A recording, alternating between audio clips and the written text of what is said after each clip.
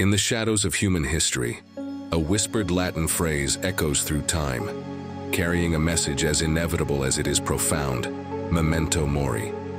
Remember that you will die.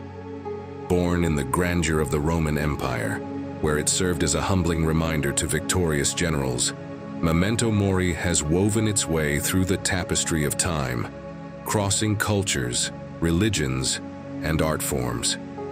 In the Middle Ages, this solemn reminder became a cornerstone of Christian thought, an ever-present counsel to focus not on the fleeting pleasures of the earth, but on the eternal journey of the soul.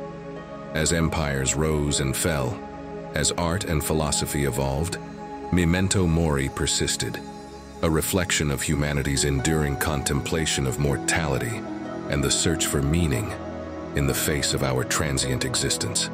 The philosopher Democritus trained himself by going into solitude and frequenting tombs.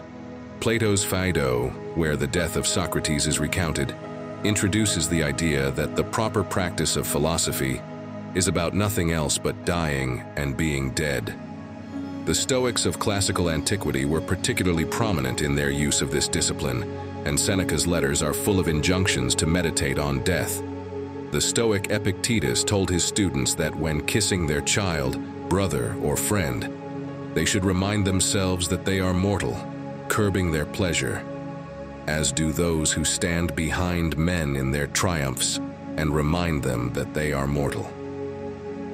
The Stoic Marcus Aurelius invited the reader, himself, to consider how ephemeral and mean all mortal things are in his Meditations.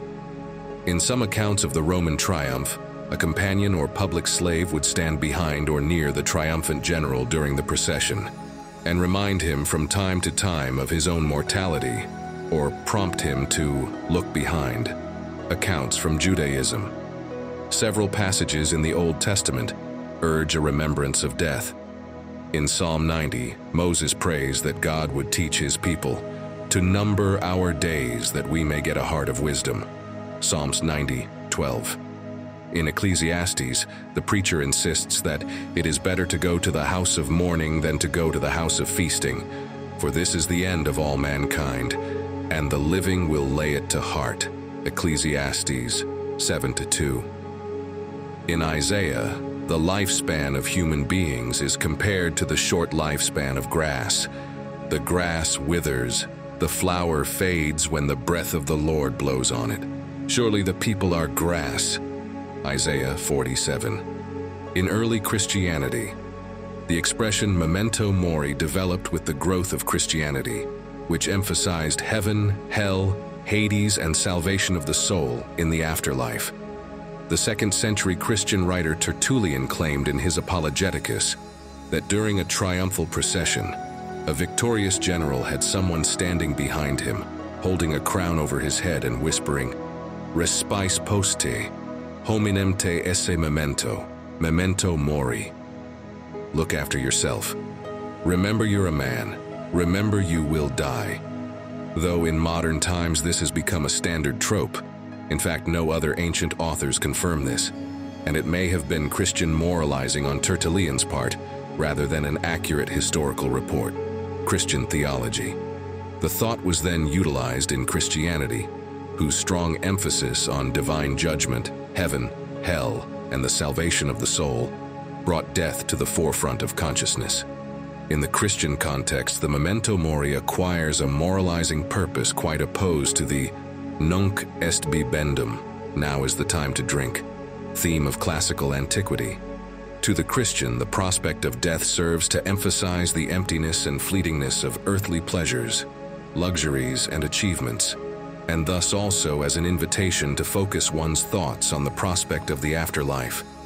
A biblical injunction often associated with the Memento Mori in this context is, "In omnibus operibus tuis memorare, novissima tua, et in aeternum non peccabis," the Vulgate's Latin rendering of Ecclesiasticus 7:40. "In all thy works be mindful of thy last end, and thou wilt never sin." This finds ritual expression in the rites of Ash Wednesday, when ashes are placed upon the worshippers' heads with the words, "Remember, man, that you are dust, and unto dust you shall return." Memento Mori has been an important part of ascetic disciplines as a means of perfecting the character, by cultivating detachment and other virtues, and by turning the attention towards the immortality of the soul and the afterlife. The most obvious places to look for Memento Mori meditations are in funeral art and architecture. Perhaps the most striking to contemporary minds is the transi or cadaver tomb, a tomb that depicts the decayed corpse of the deceased. This became a fashion in the tombs of the rich in the 15th century, and surviving examples still offer a stark reminder of the vanity of earthly riches. Later, tombstones in the United States frequently depicted winged skulls, skeletons, or angels snuffing out candles. These are among the numerous themes associated with skull imagery. Another example of Memento Mori is provided by the chapels of bones, such as the Cappella dos Ossos in Évora or the Capuchin Crypt in Rome. These are chapels where the walls are totally or partially covered by human remains, mostly bones. The entrance to the Cappella dos Ossos has the following sentence: "We bones, lying here bare, await yours." Timepieces have been used to illustrate that the time of the living on earth grows shorter with each passing minute. Public clocks would be decorated with mottos such as Ultima Forsan, perhaps the last hour, or Vulnerant Omnes, Ultima Nicat, they all wound and the last kills. Clocks have carried the motto Tempus Fugit, time flees. Old striking clocks often sported automata who would appear and strike the hour. Some of the celebrated automaton clocks from Augsburg, Germany, had death striking the hour. Private people carried smaller reminders of their own mortality. Mary, Queen of Scots, owned a large watch carved in the form of a silver skull, embellished with the lines of Horace.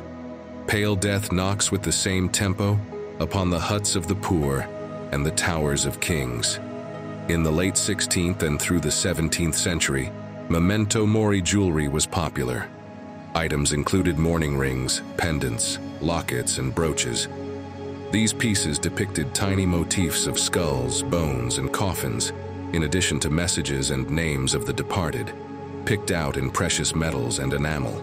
During the same period, there emerged the artistic genre known as vanitas, Latin for emptiness or vanity.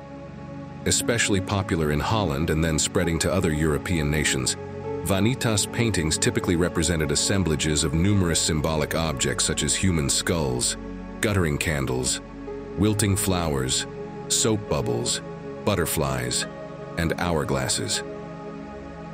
Memento Mori is also an important literary theme. Well-known literary meditations on death in English prose include Sir Thomas Browne's Hydriotaphia, Urn Burial, and Jeremy Taylor's Holy Living and Holy Dying. These works were part of a Jacobin cult of melancholia that marked the end of the Elizabethan era. In the late 18th century, literary elegies were a common genre. Thomas Gray's Elegy, written in a country churchyard, and Edward Young's Night Thoughts are typical members of the genre. In the European devotional literature of the Renaissance, the Ars Moriendi, Memento Mori had moral value by reminding individuals of their mortality. Apart from the genre of requiem and funeral music, there is also a rich tradition of Memento Mori in the early music of Europe. Especially those facing the ever-present death during the recurring bubonic plague pandemics from the 1340s onward, tried to toughen themselves by anticipating the inevitable in chants, from the simple Geisler leader of the Flagellant movement to the more refined claustral or courtly songs. The lyrics often looked at life as a necessary and God-given veil of tears, with death as a ransom, and they reminded people to lead sinless lives to stand a chance at Judgment Day. The Danse Macabre is another well-known example of the Memento Mori theme, with its dancing depiction of the Grim Reaper carrying off rich and poor alike. This and similar depictions of death decorated many European churches.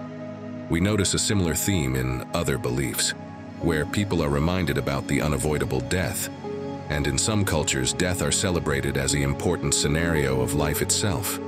As we part ways, may the ancient wisdom of Memento Mori accompany you, not as a shadow of dread, but as a beacon of clarity and purpose. In remembering our mortality, we find a deeper appreciation for the gift of life and the interconnectedness of our shared human journey. Thanks for watching.